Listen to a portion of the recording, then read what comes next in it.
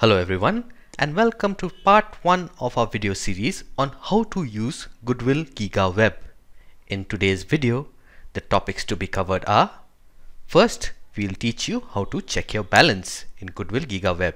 Next, we'll teach you how to create a market watch. Thirdly, we'll teach you how to add scripts to that market watch. Fourth, we will give you a brief introduction as to how you can go about placing orders in Goodwill GIGA Web. Now let us move to our Goodwill GIGA Web login. This is the dashboard of our Goodwill GIGA Web login portal. In order to check your balance, you can simply scroll down here and check your available funds here. To add funds, you can click here, which has already been covered in our pay in and payout video. Now let us move on to how to add a market watch. In order to create a market watch list, you need to first move to watch list option, as you can see here. Click on it. As you can see, I have already added a test watch list which has the Nifty Future script added to it. In order to create a new watch list, just click on this small arrow here and click on add watch list. Now name your watch list. In this case, let me name it GIGA Web Test and save it. Since the watch list is empty, you will be prompted to add a script first. Let me add a script, Nifty Bees. Click on plus, and as you can see, it will prompt you to save the script to your new watch list.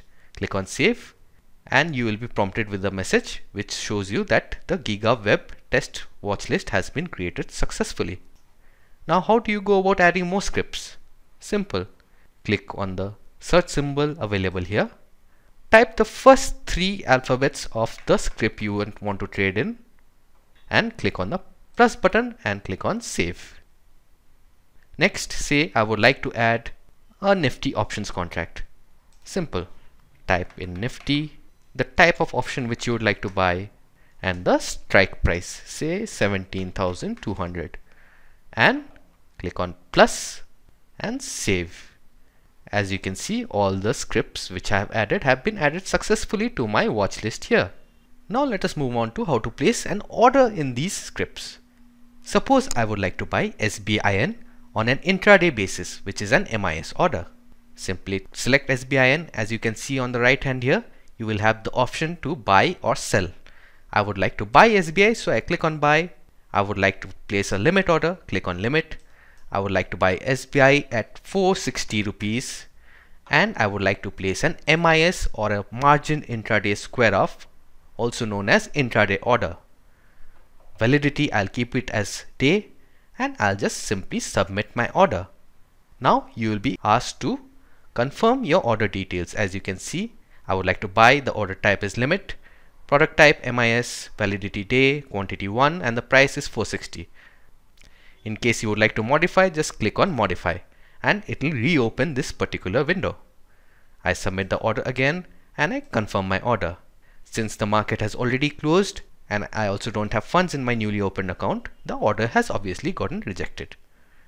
Click on done and you will be redirected to the order book where you can also see the reason for which the order has been rejected.